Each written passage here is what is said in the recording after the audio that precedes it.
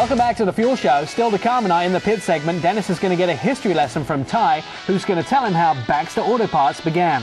But now it's time to turn to our second behind the wheel. It's the 2007 Honda Odyssey minivan. This vehicle began its life in 1995 on the Accord platform. In 2007, it's the third generation. It's on its own platform, and it has 4 new options, including a telescoping tilting steering wheel, a coin holder in the center of the vehicle, a tire monitoring system, along with 2 new exterior colors. Here's Dennis and Ian to look at the 2007 Honda Odyssey minivan. First category is Q Factor for the Honda Odyssey Touring, and this thing is loaded. I mean, this is the Odyssey with all the toys. It's got a backup camera, it's got the great navigation system, it's got the DVD entertainment system in the back, plus a ton of other stuff. It's packed. I could talk about all those things, but I think you listed all the good stuff. No, I also have, there's rollover protection, there's the Michelin run flat tires, there's the tri-zone climate control. Well, you kind of took the words right out of my mouth. Full-length side curtain airbags. You want anything else?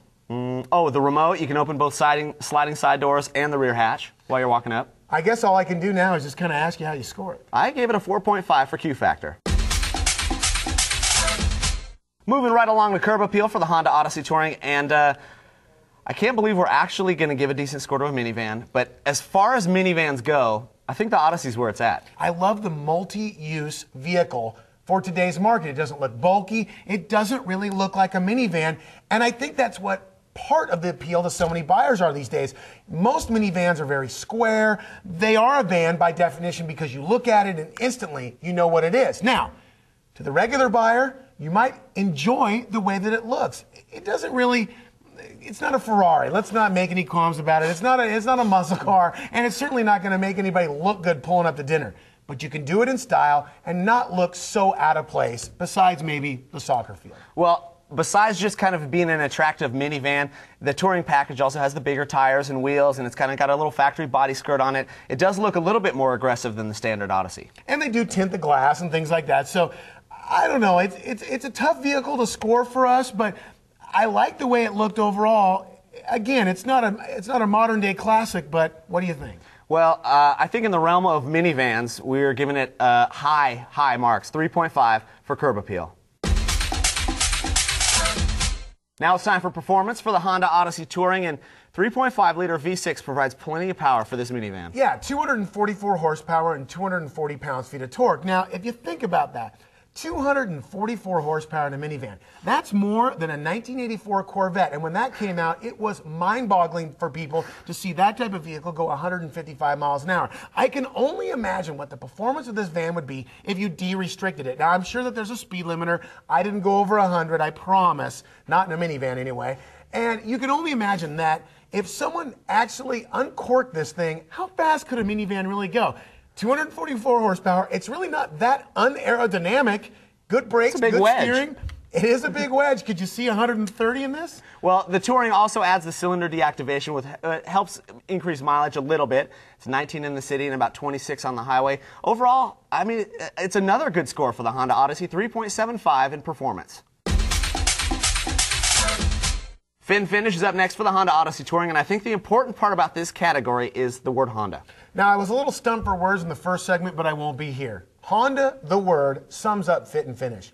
They are well-engineered, well-put-together vehicles, but it goes beyond that. It's the way that they think out the little things, especially in basically what is a family vehicle. The way that the seats have the fold-flat feature, the lazy Susan in the center console, all the little nooks and crannies for toys, diaper bags. The DVD system is intuitive to make the kid in the back enjoy the time in the car. Now, I know that your kids don't like being shoved in the back of a vehicle forever. No, they don't. And the really neat feature that I think the Honda Odyssey entails is it's got the remote that pops down out of the ceiling for the DVD player. And then in the back, when the seats are folded up, it's got a nice storage area for groceries so that when you slam on the brakes doing 35 miles an hour, you don't get hit in the back of the head with a can of peas. And nobody likes that. Hey, overall, it's got to be one of the most useful, thought-out, best-finished vehicles we've ever tested. Yeah, absolutely. It's off the charts again for the Honda Odyssey, 4.25 for Fit and Finish. Drivability is the final category for the Honda Odyssey Touring. And when you talk about drivability, this category basically describes this vehicle. The one thing that I really think is a cool feature is the really tight turning radius that you wouldn't expect in something this big. Well, it's interesting you bring something like that up. I mean, out of all the things this vehicle does, It does also maneuver well in parking lots, but it also drives well. And I hate to coin the phrase that it is a touring model, but it's a great touring vehicle. Yeah. It's a family vehicle. You can pick things up from the garage. You can pick things up from the grocery store. It really is crazy how usable this vehicle is. I test Jag convertibles, Mercedes convertibles, sports cars, Porsche Cayman S, BMW, everything there is across the board. And of all the things my wife gets to test along with me, what does she say she wants? A Honda Odyssey minivan, something I never thought I would ever hear. All right, that's drivability. We'll give it a 4.75 to round out the score for the Honda Odyssey Touring.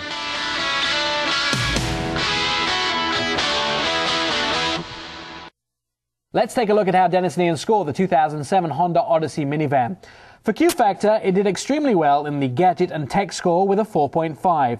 At Curb Appeal, a 3.5, and bumped up a little bit on performance at a 3.75. In Fit and Finish, another score in the 4s, a 4.25, and finally drivability just a quarter off a perfect score at 4.75.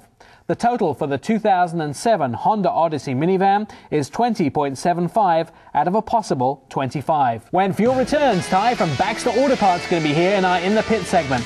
He's going to tell us how the company began.